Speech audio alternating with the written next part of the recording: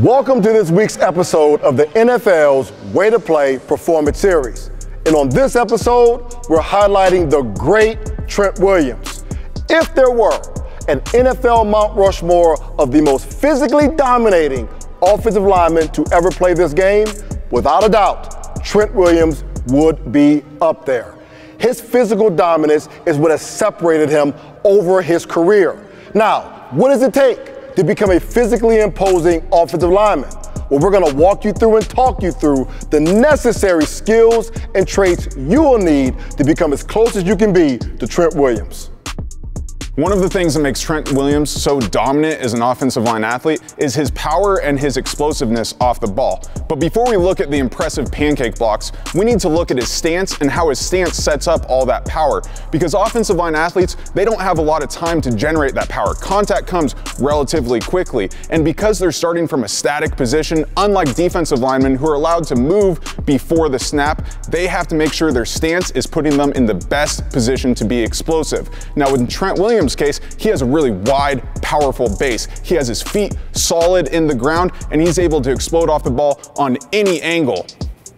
So we're gonna give you a movement to include in your training that's gonna replicate the stance and the base that Trent Williams plays out of, and all good offensive line athletes play out of as well. And that's gonna be the Sumo deadlift. Now, why are we doing the Sumo deadlift? We're doing the Sumo deadlift because it takes us outside the frame of our body. Most of the movements that you do in training are gonna have your feet relatively under your hips and shoulders. But when we're on the field, we need to move through all these angles, and having a wide base is going to help us move through all those angles. So Boggs is gonna set up a Sumo deadlift here with the band. Because not everyone has access to barbells or dumbbells, we're gonna show you how to use this movement with the band and get a lot of benefits out of it. Now, if you notice, Boggs' feet here are really wide. He's creating tension in the band, so that gives us a little bit more resistance. His feet are gonna be all the way in the ground, slightly pointed off at an angle. Now, if we were looking at this stance, it would look very similar to the width of Trent Williams' stance, and even this is the stance that most centers play out of. So when we're setting up for the Sumo deadlift, we're gonna go down and grab the band. It's gonna be hard to maintain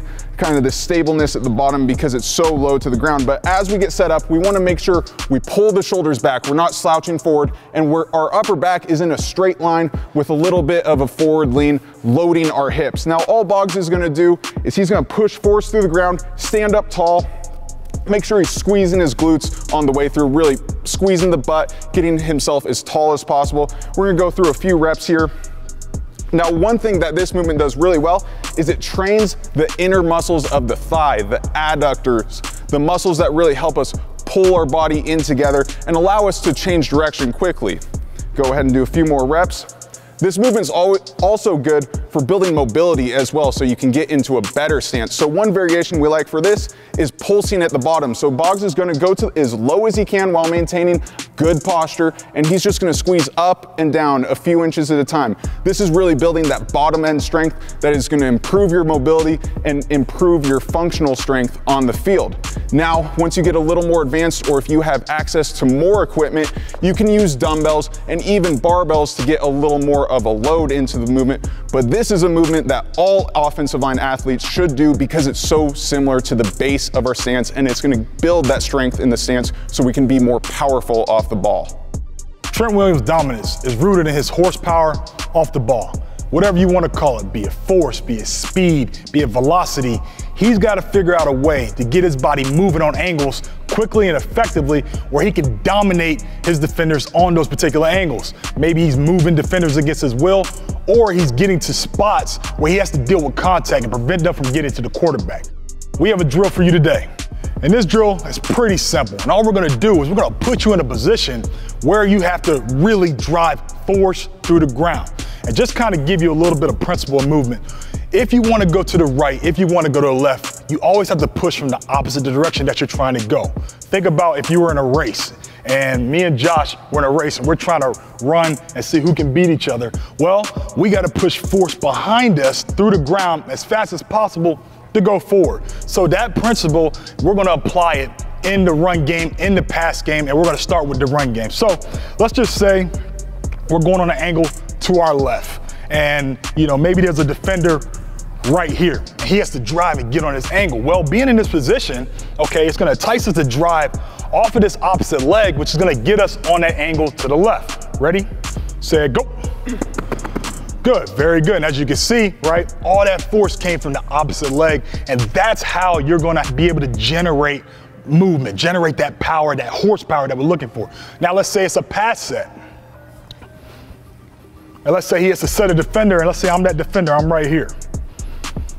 He has to drive now on this angle, so he's gonna use this leg, and he's gonna drive opposite. Ready, set, go. Good, and as you can see, right, he's able to generate that force to the ground that we need and be able to move explosively with that horsepower. Now, we have a med ball here. Because driving from the knee could be intense, right? You gotta be strong, you gotta be able to engage your core. It's a full body movement. To take that intensity down a little bit, all we're gonna do is put a med ball under that knee that is on the ground. And when you drive, you can still generate power, but it's not gonna be as intense. So grab a med ball if you're having trouble getting out from the ground. We don't want your body to be all loosey-goosey. We want it to be stiff. That way you can generate the power that you need. Now, as we're doing these particular movements, all you have to do now is think about the angle that you need, right? So maybe the angle is going to the right, or maybe the angle is going to the left. Think about it, right? Understand that you have to just drive force opposite and use the opposite leg. So let's just say we're doing a backside cutoff, right? Because right there we showed you kind of front side, just to kind of keep your brain moving a little bit. All we're gonna do is put the opposite leg down. So come over here, put the right leg down now, right? So, hey, now he's got a backside cutoff, right? Just drive with the opposite leg. Good, and a good thing to do is right after you do that, okay, maybe get into a stance. Now get into a stance. That leg is primed, now drive. Good, so every time you go from the knee or you go from the med ball, every now and then get into that stance and understand like where that force is coming from so you can feel it, so you can get that horsepower and give the most force to the ground that you actually have just in yourself. So that's what we have for you. That's force to the ground, and that's how we're gonna own these angles and move with horsepower, kind of like Trent Williams does. When we talk about Trent Williams as a dominant athlete, we have to take a look at the fact that not only is he able to stop himself, but he's also able to stop another defender. And this is a skill we have to develop. In developing that skill, we have a drill we love. It's called the stance drop. I'm gonna show you stance drop real quick, and I'll explain and break it down and show you why it's important. CJ is gonna start here with a narrow base. He's up on his tiptoes. I'm gonna apply pressure to him, much like a defender, and he's catching himself in a stance. Why is that important? When we talk about the stance, that's not only the position that Trent Williams is starting on the line of scrimmage of, but that's the position oftentimes he's finishing in when he's stopping the defender's pressure. So this is really preparing the athlete's body to absorb those forces. I'm applying force, not like you would see in a weight room, but like you would see on the field of play. The athlete is getting better at absorbing those forces on the ground, and the athlete is also getting more competent with their body in space. They're very disconnected, they're on their tiptoes, and they're being pushed, and they're finding this strong, stable position that we see Trent Williams finishing all the time.